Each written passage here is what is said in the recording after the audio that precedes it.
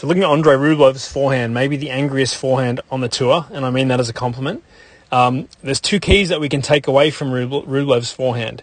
Number one is that the strings are always facing down. Throughout this whole swing, you're going to see that his racket face, it's always facing the court. And that enables him to swing as fast as he wants and make sure he maintains topspin on the ball so he can control it. Number two is the lag, and we're going to talk about the lag here. He has an incredible amount of lag on his forehand, and this is because he is so loose in the wrist. You must have a mobile wrist if you are going to get some lag like Rublev does. So two things: get the racket face closed, the strings are pointing to the ground, and for you to get this much lag and racket head speed, you must have a mobile wrist, be loose in the grip. So two keys for the forehand, and then start crushing them like Andrey does.